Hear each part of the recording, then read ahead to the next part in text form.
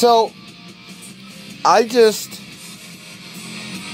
curled up my chair to her on that last video. So this is part 2.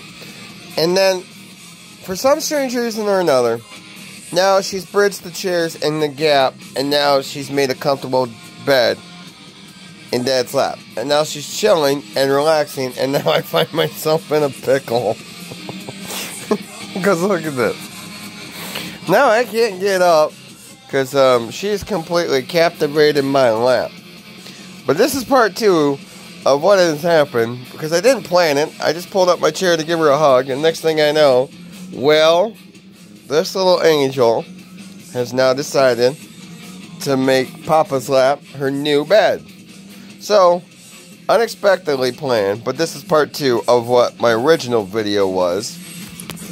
Part 1, part 2, because now I have a big baby bear in my lap from there.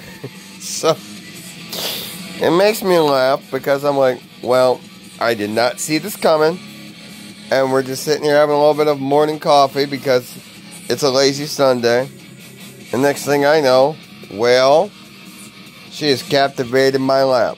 And we are now here in the kitchen, having a little bit of fun. Because she was sitting in the chair, I pulled up, and now, well, she's taking a nap in my lap.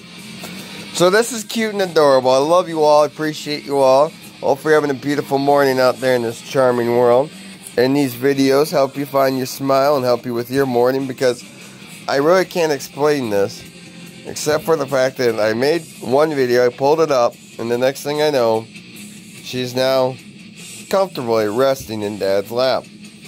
I want to get to the shower, but, well, now, unfortunately, I got a little bit of cuteness hostage in my lap.